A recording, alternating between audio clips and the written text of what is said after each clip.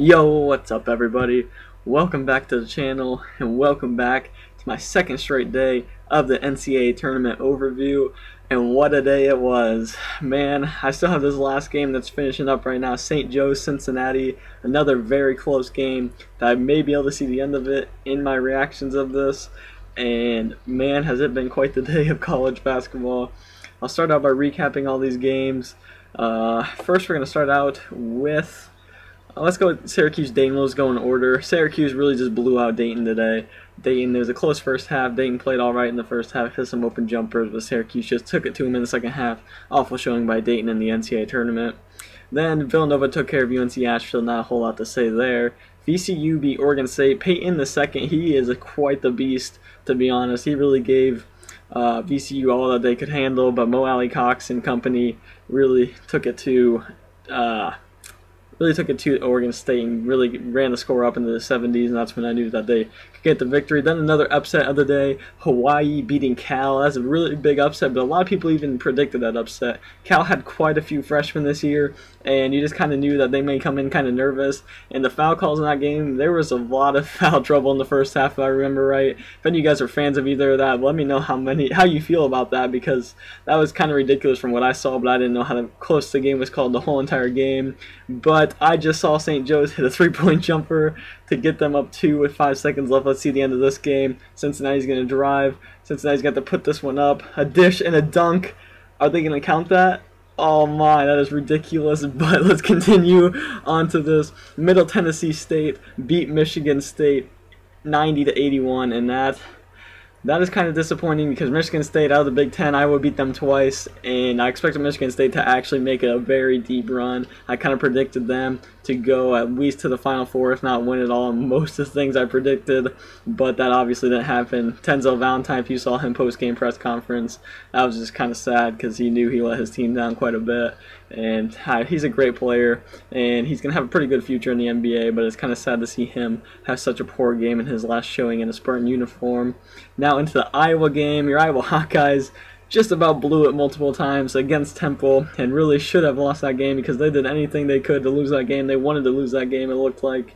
But Adam Woodbury, all the Iowa fans, you know that no one really gives Woodbury the credit he deserves because he does quite a bit there in the paint defensively, where he doesn't block shots or not, even though he's 7 foot. He does quite a bit for us defensively by talking and really just being a good player in the post. But even though his offensive game hasn't really developed that well, we still know that he still does enough for us to get the win. And today, that two-handed shove in the back, I'll admit that's probably a foul, but it doesn't matter, the basket counts. And let's keep on moving on. Oklahoma, Buddy Hield took care of Bakersfield, which really was kind of a close game for a lot of the game, but Buddy Hield was able to take over there and get that win. Maryland and South Dakota State was a very close game, but Maryland was able to edge out South Dakota State and get that win 79-74. Wisconsin-Pittsburgh, that was a really bad game to watch if you're just a basketball fan because scoring both teams under 50 points, and it was just a really bad game in general for Wisconsin, who ended up edging out the win, which I am happy about because I want the Big Ten to go far. But hopefully they can improve in the tournament. They did get the win, 47-43.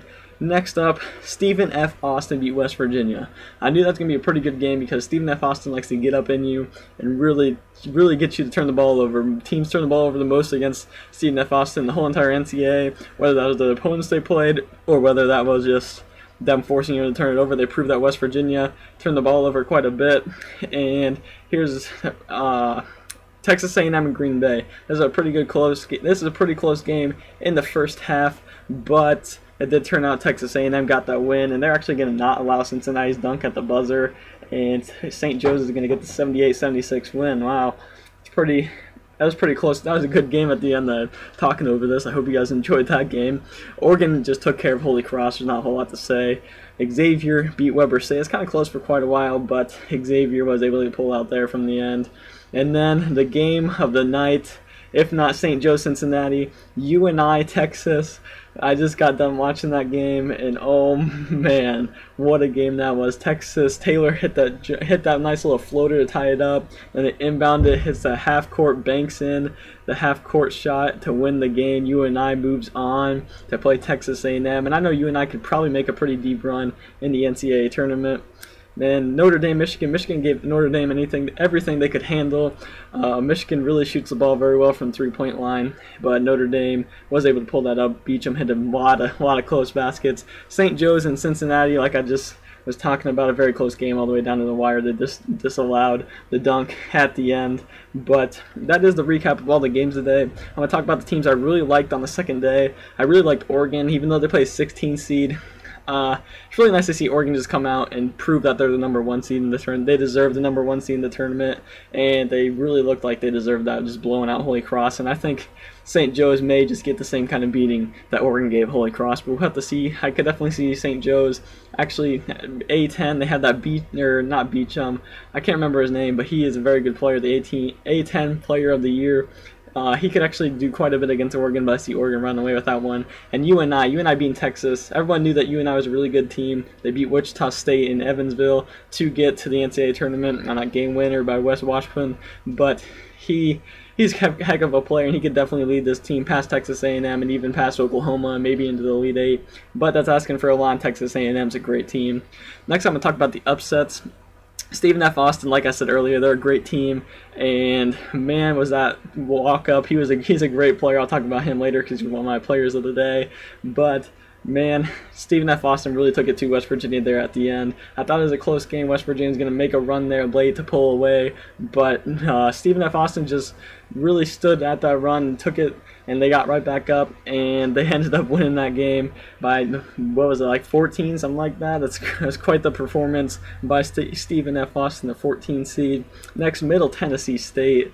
Man, 15 seed, like I said earlier, beating Michigan State, the 2nd seed. A lot of people think they deserve the #1 seed over Oregon, and clearly they didn't if they lose Middle Tennessee State.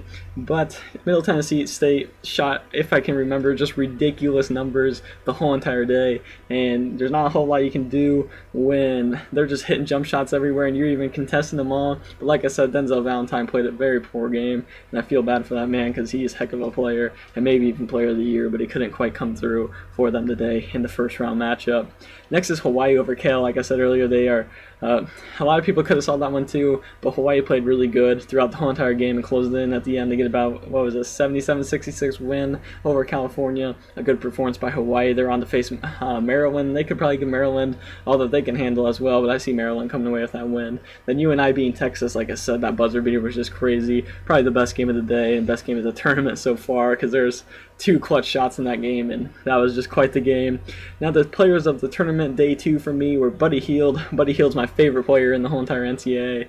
Man, you just gotta love that guy, the way he plays, the way he gets to the basket, the way he shoots those threes just over anybody, and he's a heck of a player. Next is Jake Layman from Maryland. Melo Trimble's having somewhat of a sophomore slump, but Jake Layman's really playing well. He's really like the glue of that team. You know Diamond Stone's going to get you some. You know Melo Trimble's just going to play his best. He's going to get you double digits. He's going to lead the team in assists no matter what game it is. But Jake Layman, if he plays well, Maryland plays well, and that's what happened today. And now finally, Thomas Walkup from Stephen F. Austin. He was something like 19 of 20 from the free throw line, which just tells you how bad that game was called foul-wise. But as we do know, West Virginia does like to get up in you, and they do have the most fouls. So maybe it wasn't all the refs' fault. Maybe it was just West Virginia. They needed to adjust or something. But it is a win for Thomas Walkup and Stephen F. Austin, who probably I could definitely see making some sort of a run towards Notre Dame and maybe even farther in the NCAA tournament. We'll have to see. Teams from the day that I could see making a run, Texas A&M I could definitely see going very deep. That region right there is not very good of a region to me when I look at it, so I could see them making a run. I could also see Oklahoma making a run in that same region if they get by VCU, and then they'll play Texas A&M or UNI. Then I could also see Stephen F. Austin. I could see them, the way they pressure you and the way they get after you in their half-court defense and full-court defense, and the way they're able to knock down shots and run the ball up the court. That's really tough to stop if you're not expecting and ready for it like West Virginia was not today. And lastly, I could see UNI making a great run with Wes Washburn and that team who really just is so good efficiency in their games. They really get things done on the offensive and defensive end if they're all playing together. And they played a very good team in Texas today, and they did end up walking away with that win. And I could really see them giving Texas A&M a run, but we'll have to see what happens there. And I'm really excited for tomorrow's games. Round 32. I'm gonna get my predictions for tomorrow's game: Wichita State and Miami. Miami, the 3 seed, Wichita State, the 11 seed. I knew Wichita State was going to really play Arizona well, and they're a very good team defensively, like I said before. And I think they could honestly win that game against Miami. And even though they're 11 seed, they're 26-8, and without Fred VanVleet earlier in the year, who really cost them a couple of games when they did not have him, he is just such a great player.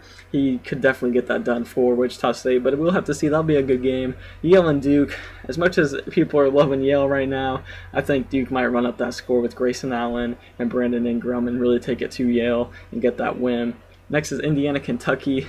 That's going to be a really good game. If you guys are not going to be tuned in for that one, make sure you're tuned into it 4:15 p.m. Central Time. That's going to be one heck of a game. Tyler Ulis against Yogi Ferrell. I think Kentucky does end up winning that game, but a very close game. Next is University of Arkansas Little Rock against Iowa State. Iowa State's just going to beat them. I think they're going to blow them out with Georges Niang and Neck and company. I think they're really just going to take it to Little Rock there and get a big-time win. Virginia and Butler. I could see this one being a lot closer than people think. Virginia, a great defensive team, maybe the best, if not the second best, behind Wichita State in the tournament defensively. But Butler shoots the ball so well, and they have every position filled. Just they really can get it done, and I feel like they may give Virginia a game, but Virginia wins just close, at least within 10 points, I believe.